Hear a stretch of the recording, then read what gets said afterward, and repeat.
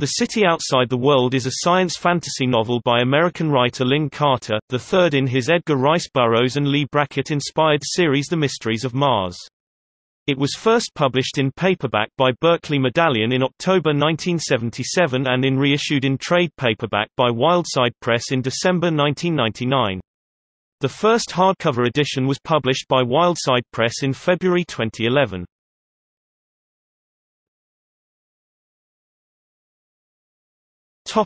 Plot summary. Mars, a world with a culture ages older than that of Earth, is a dying world, and has been in decline for eons. By the 22nd century it has become a colony of the younger civilization of Earth, its natives oppressed by the rapacious colonial authority. In Yolan, a city divided into Terran and Martian sectors, the Terran Riker is on the lam from the CA and natives alike. He finds himself attracted to the native dancer Valida, by whom he is enticed into a local slum. They fall afoul of a mob, who treat Valida as a hated pariah. Riker helps her elude them, and with the native boy Kiki they join a caravan departing for the northern desert to further shape their pursuers. Later Valida and Kiki disappear, along with an antique amulet in Riker's possession. He trails the thieves to the ruins of Khuu and the Martian Sphinx, an ancient monument in the form of the insect-like Territon. Valida's enemies also follow. The amulet proves the key to the structure, unlocking a time portal into a prehistoric era. Riker, Valida and Kiki are hurled into this past together with their hunters and the captive Terran scientist Herzog. Beyond the portal is Xi'an, the original city whose ruins would one day become Khuu.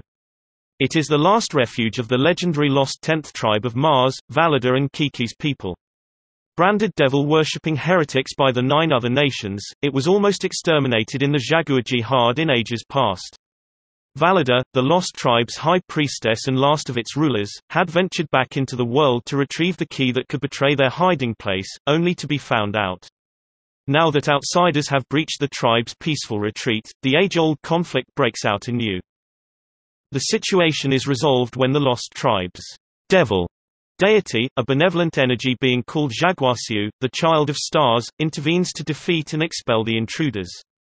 To safeguard its worshippers it seals off the gateway between the prehistoric refuge and modern Mars permanently. It gives its blessing to Riker and Valida's mutual passion and instructs them to establish a new dynasty. The implication is that all the modern Martians will be their descendants.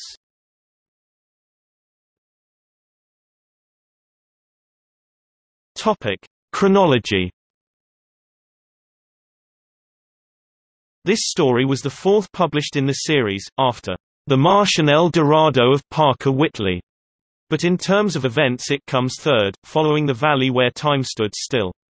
In both instances, it is followed by Down to a Sunless Sea.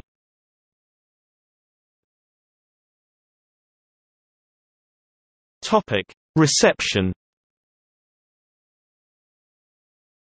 Den Valdron, assessing the series in Urbzine, rates the book together with The Valley Where Time Stood Still as stand-ing between The Man Who Loved Mars and Down to a Sunless Sea, which he considers the best and least interesting of the series. But each has their particular strengths. Overall, he feels, here's something a little extra in his Martian novels that puts them at the upper registers of Carter's work, and commend them to the reader. J. G. Huckenpohler, also writing in Urbzine, rated the series, among my favorites of Carter's stories, showing more originality than Carter's Xanthodon and Callisto books. Nonetheless, he found them to be uneven, growing increasingly repetitious, the last two including City especially. It shares what he identifies as the sequence's standard plot: a Terran outlaw, an older Doc Itar, a Martian sidekick, originally an enemy, and a Martian girl find a lost city known only to the oldest legends of the Martians, unlock its secrets, and either remain as its rulers or escape to begin a new life.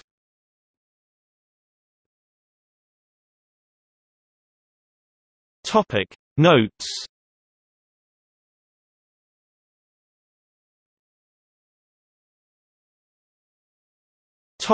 External links. Fantastic fiction entry